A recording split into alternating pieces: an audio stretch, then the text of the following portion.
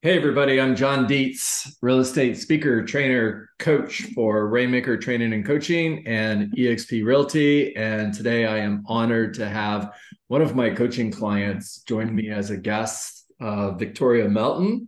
You're going to love what she has to share. So let's get started. Victoria, thank you for being with us today.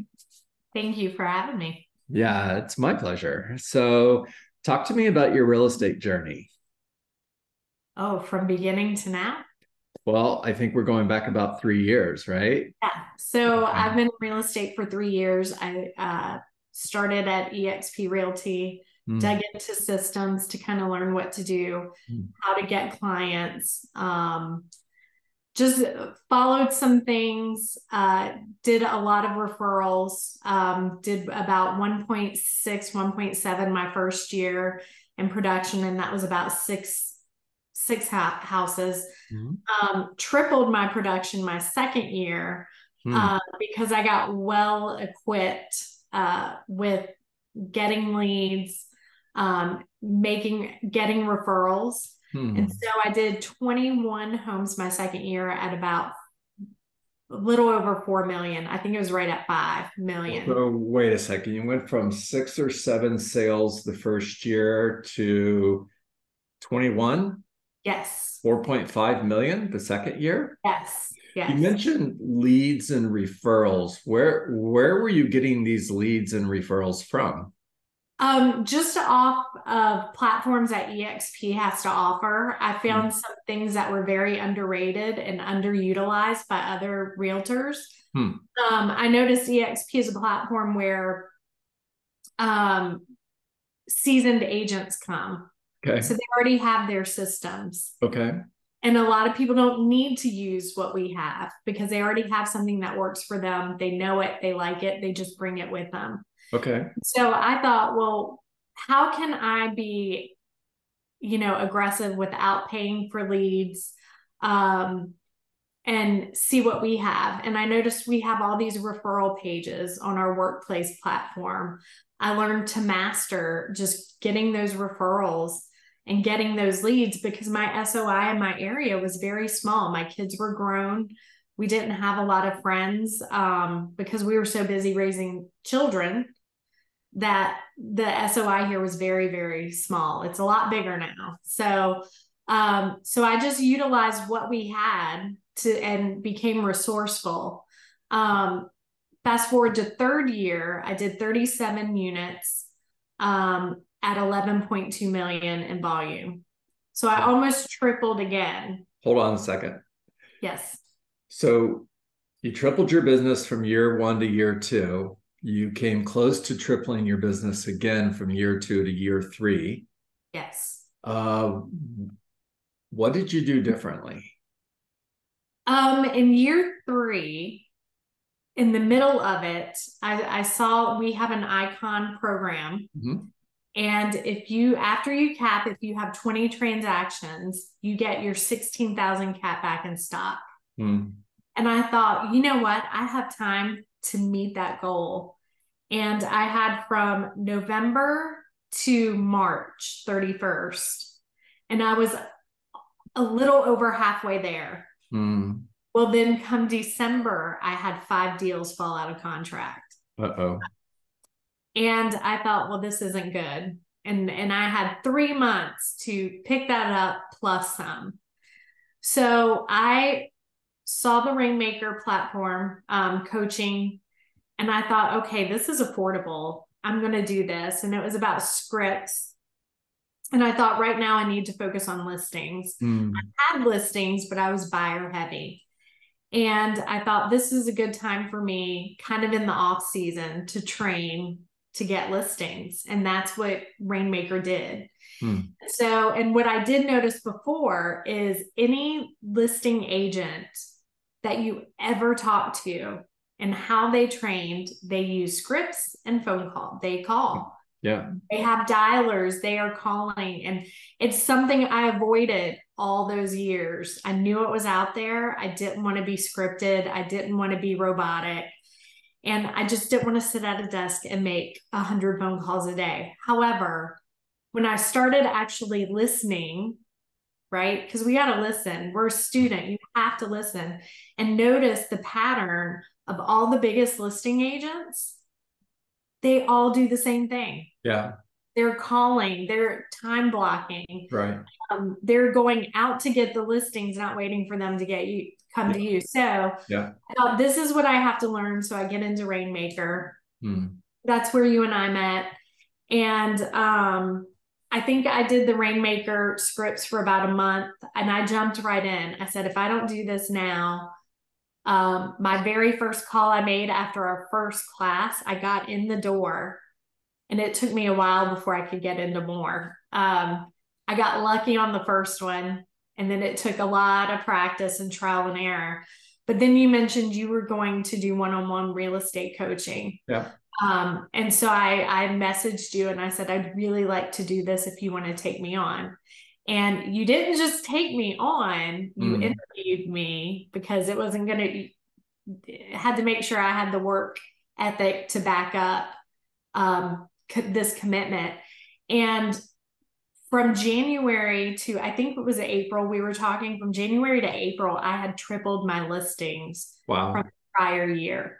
There you go. So I thought, okay, this is what I need because April 1st of next year, I just want to be a listing agent.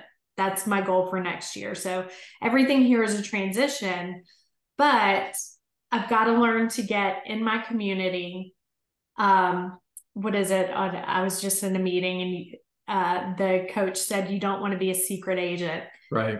Let people know you're a realtor. You have to be a face in the community. You have to give back. And so we are in this transition period, and that's what we're doing now. So far, I have almost beat my production for last year. Wow. I'm almost at 10 million, 30 units so far, and I'm not slowing down. No. So and going back to April, I know we had this deadline that you needed to hit 30 units in order to icon, and you hit it. So congratulations. Thank you. You're an icon agent with EXP in year 3. That's very, very, very rare. And super proud of you for that, Victoria. Now, just out of curiosity, of course, you're going to icon again. You hit icon status end of March last year. When are you tracking icon for this year? My goal is to hit it by December. Yeah. I have 3 active listings right now. I have 2 coming this week. That 5 will put me halfway there. There you go. There you And go. so I am relentlessly doing lead gen Sure. to get there. I know we talk about the relationships. It is about the relationships. Yeah. There's a point where we're missing, let's talk about the business, right? You have to lead gen, and you have to lead gen to build those relationships. And I know one of the things that you and I have been talking about, a big part of your lead generation with sellers is these owner equity reports. Yes, home equity reports. Home equity reports. Can you talk to me a little bit about that? Yes. So I have started door knocking, and I would mail these equity reports out, and I just started door knocking just to meet neighbors. What I noticed is I bought a house a year and a half ago, and every couple months I just go in and kind of run comps and see what's sold in my neighborhood.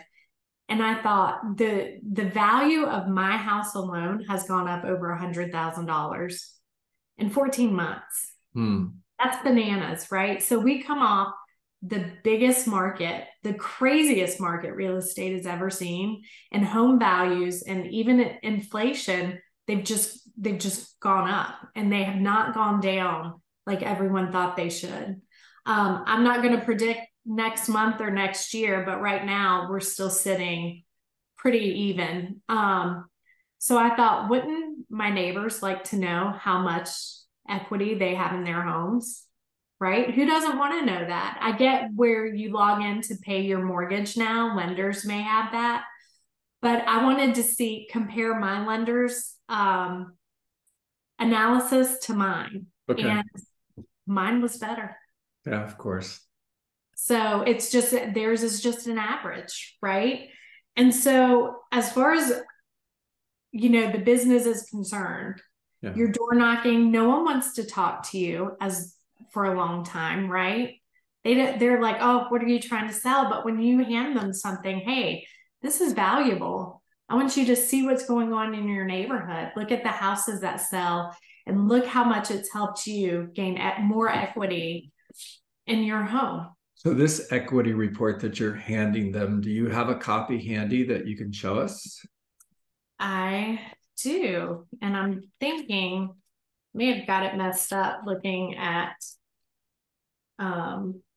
some others because I just made a bunch and I think this one got a little tattered.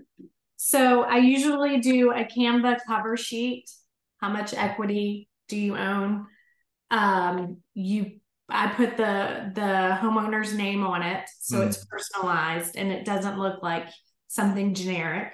It takes a second to just copy and paste and personalize, right? Nice. I have my name, my phone number, my email, and website. And the cover sheet is, wow, that's where it went. So I do a cover sheet and it has, dear Mr. and Mrs. Farmer, whoever you're sending these to, old clients, previous clients love these. Yeah. So, and it just has a cover letter and I have a QR code with a call to action. Because also these reports are an estimate. You haven't been inside their home to see the condition. You don't know the age of things in their home. So you can't really give them an accurate value. Right. But what you can do is offer them a free in-home evaluation for a more accurate number. Because people are just curious. Who doesn't want to know they may have 20, 30, 40, or $50,000 more than what they thought? Yeah, that's true. And coming off this market, the average person, all they're kind of moaning and groaning about inflation and the cost of everything. But what they don't understand is what they're sitting on has just gone way up. So in that, what I put in the home equity report, I also use RPR. Okay. NAR offers it. My MLS has it. And I do a comp analysis. I do a CMA. And it has your subject property. And then you pull the comps that are more accurate to that property, like you would in a listing. This is what you would run. Right. And what RPR does is their CMA is 81 pages. Oh my gosh. But what's amazing is you can go in and be specific about what you want. The only thing I want is the cover sheet, the home you're going to do your report on, and then it has the 3 homes, and then it compares them right here. Okay. And then it has pictures of the homes that you're comparing, so they can see the inside. How does my house compare to this? And then we can get to a more accurate number. And then there's a market analysis on there too, a market or market activity. I add that in there. It's just a page of this is what houses are selling for right now in 21 days. How many houses are on the market right now? How many pending? How many closed in that month? Some people just like that data. It's interesting. I add the tax card because sometimes you'll get a call. Hey, is this accurate information? And you would be surprised how many homeowners, when they put their taxes in escrow, they don't really follow up with their property taxes, right? So it gives them a reason to call you back. What you can also do, and I'm working on it because I have a new logo and colors and all that. I'm changing branding. A brochure of why they should use you.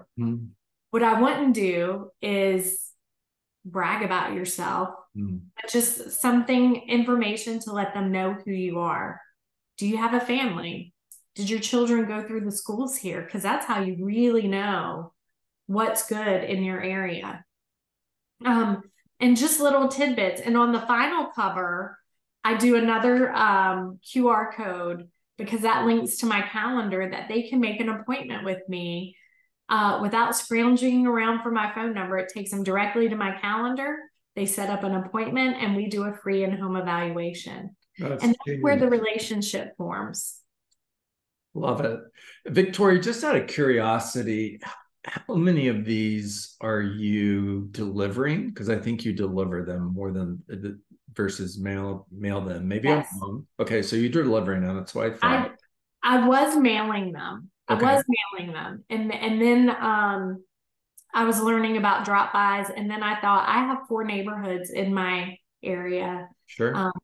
And I want to be specific in my intention of going into year 5. I want to be in my local area. We have great local coffee shops, great local restaurants. I just want to be the go-to. So that's what I'm focused on. So I decided instead of mailing them, just hand delivering them. I'm not saying, hey, I want to sell your house.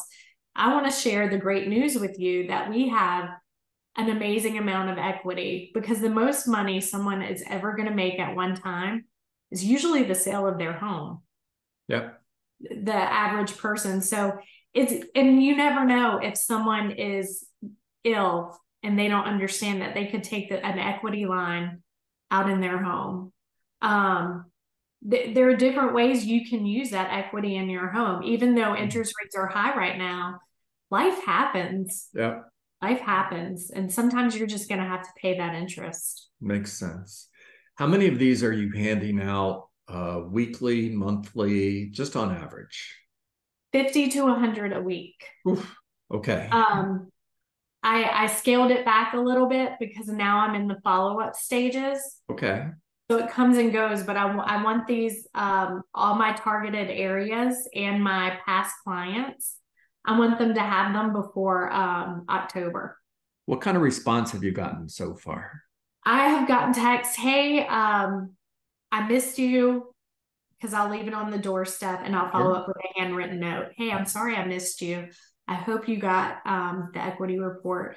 And I get text saying, hey, this was very professional and we appreciate this information. If we ever sell, we will call you. Well, guess who goes into the database? Well, they do, right? Yeah. So if they're and then there's another follow-up. Hey, I know you're not in the market to sell, but if you know someone, I would love the referral. Just, you may not know this number, but again, curious, you're getting great responses. How many additional potential sellers have you added to your database since you started doing this? In the last month, I can tell you the last month. Before that, I can't. In my database, out of 375, 120. 120 in the last month. 120. 120. Yes, 120 in my database. And I only put them in there if I get a response. 120 people in the last month have responded to you. Yes, I would say 2 months. Give me 2 months, because I've been hyping up the last month. All right. So even if it's in the last 2 months, that's 60 a month, or 720 a year.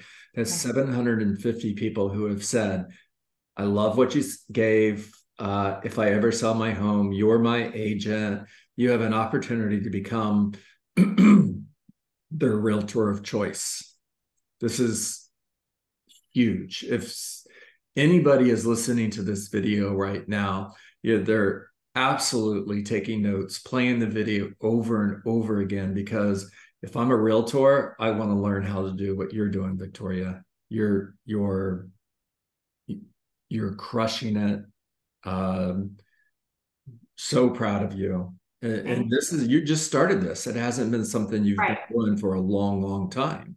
Right. And a lot of this is follow up too. It's not like I got these 120 on the first try. No. It's following up with either a phone call or a handwritten note or just to say, hey, I want to make sure you got that information because I think it's great information for you to have. A lot of people don't know what their home is worth, and it's a good point of contact to start a referral base, right? So, okay, I'll tell you 2 weeks ago, I did 100 and it took 5 hours because I had some good conversations, right?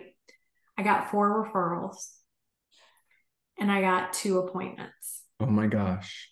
There you go. So and so to me, the value isn't just this. It's also when you have a direct conversation with someone that's not just so robotic or it's the power of everything together. And then what's even better is all the follow-up. So you Yeah. have a lot to follow up with. Yep. And you're making business for yourself. I find that a lot of realtors that I talk to who are struggling and up and down, they're not making business for themselves. And you have to make business for yourself. Well, I could wrap it up on that, but I'm going to give you an opportunity to share one last thing that our listeners want to hear, should hear. What's that? No pressure, right? No, I want you closing comments, Victoria Melton. I think of my business as a go business. It's like if you're going to see a friend or your parents, you keep your foot on the gas until you arrive at the destination. Oh, So if you have goals and you haven't reached them, you got to keep the foot on the pedal, right? You got to keep your foot on the gas and you have to go. This is a go business. Sometimes it's a go slow. Sometimes it's a go and regroup, but it's a go business. You can't just sit down. I go to work every day. Every day I sit at my desk at 8 a.m. is when I start and we go to work and we get results. So if you are in a go business, keep your foot on the gas. priceless. If I was a real estate agent and I wanted to join your team, Victoria, are you talking to real estate agents? I am. I am. Good deal. I would give everybody your contact information here on the video, but I'm not going to do that. And don't, because your phone's going to blow up if we do that. I'll just say this, everybody who's watching this video, I'm John Dietz, 727-686-0404 or coachjohndietz@gmail.com. It'll be in the comments down below. Reach out to me. I will connect you with Victoria. Well, Victoria, I'll send you the video. You can send it out to everybody and have them contact you directly. But I know this is going to blow up and I don't want you to get 1,000 messages. Bring it on. I'm not going to give away well, I mean, it's your call. You want to give your contact information? That's all right. No, I'll let them reach out to you okay. And they can get me through you. All right. Well, listen, everybody, I'm John Dietz, speaker, trainer, coach, and team builder for eXp Realty. Joining me today is Victoria Melton, rock star real estate agent. Victoria, thank you for being with us today. Thank you. And everyone, as always, make it a great day.